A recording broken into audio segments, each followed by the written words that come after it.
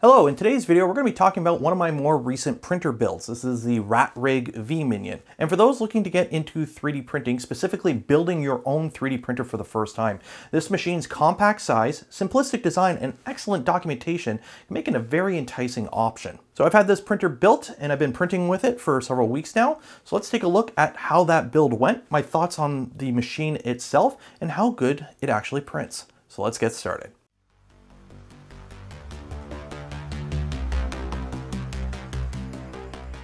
So how we ended up at this point was several months ago during a live stream of mine. I had mentioned that I wanted to build a V-Minion. I'm kind of on a small printer build spree right now. I like small printers, they're fun. And I mentioned I wanted to build one of these. Originally, I was going to self-source this machine. You do have the option of purchasing kits from RatRig directly, but they do have the bill of materials available on their website. So I have a lot of 3D printing hardware on hand already, stepper motors, rails, etc. So I was going to self-source this machine. And while I was putting together my shopping list, I did run into one small problem. And while this machine is mostly commercial off-the-shelf items that you can purchase from most common 3D printer part locations, there are some custom brackets and a bed carriage for this machine. But luckily somebody from the RatRig team actually reached out to me and offered to send me a kit. So what I requested is the mechanical kit. So you have the option of getting everything you need to build this printer fully from RatRig, but since I had a lot of components on hand and I did want to change a few things in the design, specifically with the electronics, I self-sourced all my own electronics for this. But I will say for the mechanical kit that RatRig sent, all the components were there. I wasn't missing anything. Everything was of acceptable quality. Nothing stood out as being deficient. I did have one small minor issue with a tooth idler. It wasn't spinning freely. That may have come down to printed part accuracy though. I printed all my parts in ABS instead of the PETG that RatRig uses. So I didn't scale everything and that did run into a few issues. So in the future, if you do plan on printing your own RatRig parts in ABS, scale them to 100.5%. That was recommended to me, and I did reprint some parts to get around some fitment issues. But in the process, I think I killed a tooth idler there, so I replaced it with something I had on hand. So shout out to RatRig for the mechanical kit. YouTube disclosure, of course, they sent me the kit. I haven't been paid or anything, blah, blah, blah. You've heard the YouTube spiel disclosure before. So carrying on, the actual build itself went very well. I didn't really run into any problems. The documentation, as I said at the beginning of the video, is excellent to follow along with. They have a website that has all the steps along with pictures of everything you have to do when it comes to building the printer. Once I got to the electronics though, I went on my own ways and diverted from their documentations. And if you want to see how the build itself went, I live streamed it all on this channel. I stream several times a week, so make sure you're subscribed to the channel so you don't miss out on any future live streams of future builds. Now this machine is your standard, what's commonly called a Cartesian printer. It is a cantilever gantry, so the gantry is only supported on one side. However, when you combine the MGN 15 rails, 3060 extrusions, this little printer is a beast and it's a tank. This thing is pretty dang solid. So it being a cantilever gantry is no real concern to me. But when it comes to the electronics, that's when I started switching things up. So with the original design for this printer, there's a separate electronics box that houses your power supply, your controller, your Raspberry Pi, and it's separate from the printer.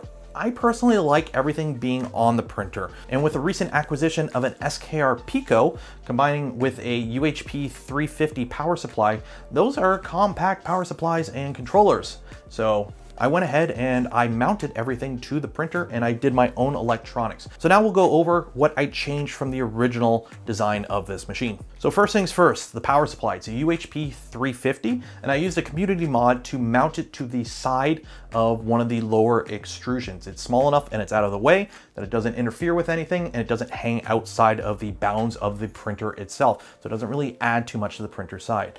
For the electronics, I went with an SKR Pico and I paired it with a Pi 02W. That's the new Raspberry Pi Zero. I'm running Clipper on it with mainsail as my interface. Now, when it comes to wiring everything up, there are community mods for drag chains. However, I didn't do that for my X and Z. I went with the umbilical cord as designed. For my tool head, since I was self-sourcing, I went with an LDO Orbiter V2 for my extruder. I believe the kits come with an LGX Lite. And then for my hot end, I paired it with a Dragon High Flow that I had on hand. And also on the tool head, I went with a Prusa Super Pinda type probe. Now with the electronics box, I am not the greatest at CAD. However, I did manage to brute force my way into having a somewhat decent design, at least in my opinion, of a controller box. And I'll make sure the files are available in the description below for those that want to install one of these yourself. So this allows me now to have the power supply and the controller on the board itself with no separate electronics box. This way, if I move the printer, I can just pick it up and move everything in one go. Now, another thing I did was I actually went with sensorless homing on this machine. It is designed to have end stops for your X and Y axis. And with the TMC 2209s in the SKR Pico, they can do sensorless homing. I decided to save some wiring, simplify the design a bit, and I went with sensorless homing, and it's working great. Another change I did is with the bed wire routing. The original design just has an umbilical coming from the bed.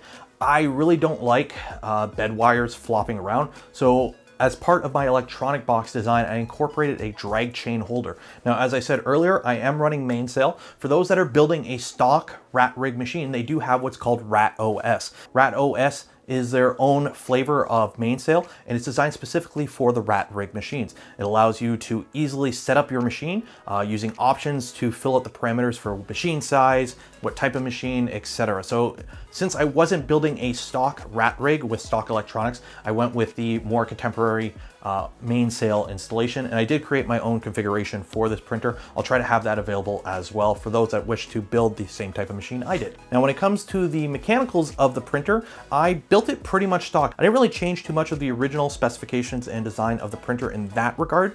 The only thing I really added was this community mod here for this reverse or feeder Bowden tube.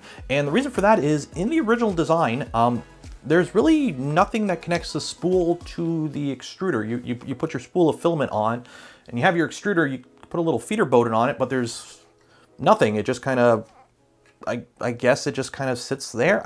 I don't know, but there's this community mod out there. I'll have this linked, and it makes a nice little feeder Bowden setup. Now, the only real complaint that I have of the build itself, and this is kind of a little critique, just coming from somebody who's been involved in a design team designing 3D printers for a couple of years now. For a small, simple printer such as this has more components when you're comparing screws, nuts, and bolts, as fasteners, for example.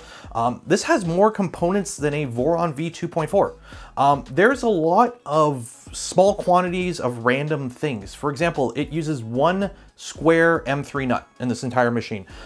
The spool holder uses its own piece of 30-30 extrusion and two brackets to mount to the frame. These brackets aren't used in anywhere else in the machine, and a spool holder can be a single printed object.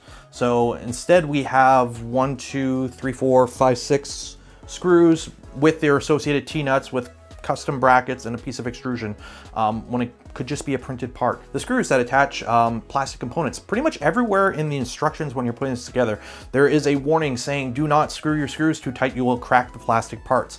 And this is very true. They're all socket head screws.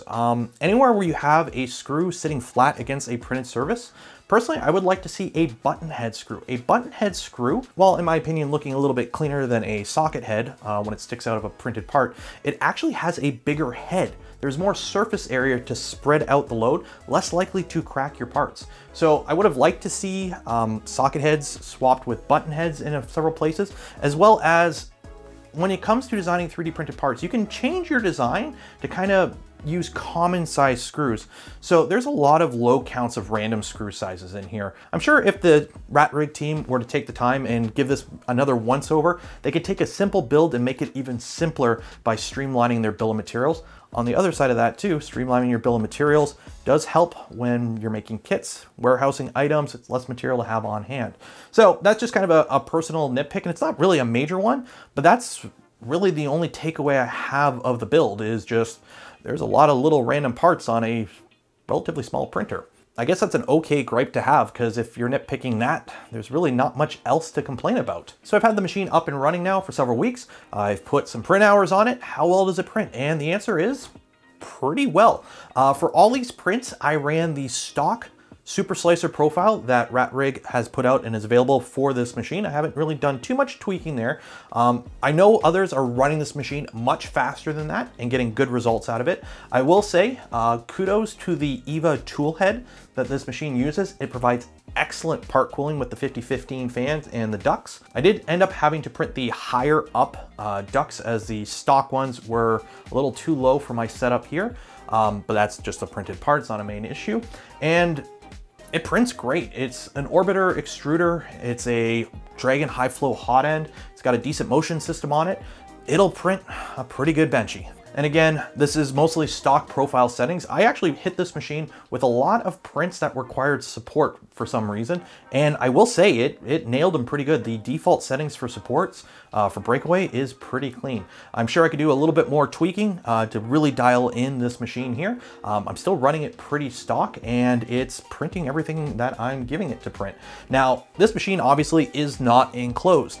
I believe they are working on an official enclosure for this printer, but really any enclosure that fits common printers like the Prusa Mark III or the Ender 3 will work with this. So if you want to just put a cardboard box over it, you can go ahead and do that if you want to print materials such as ABS with this machine. The bed has no problem reaching those temperatures. So overall, I'm very happy with this machine. I will say for those that are looking to get into building 3D printers, a machine like this is a great place to start. It's simple, it's well documented, there's a great community out there that you can go to for support. Shout out to the RatRig Discord community. And it's a great machine. Now, comparing this to other printers of the same type, can't really do. I don't have a Prusa Mini, and the last cantilever printer I had was a monoprice Select Mini, which is nowhere near the same class of machine as this. I know a lot of people compare this to the Voron V0. However, I don't really think they're in the same category. One's a Core XY. This is a Cartesian gantry style machine.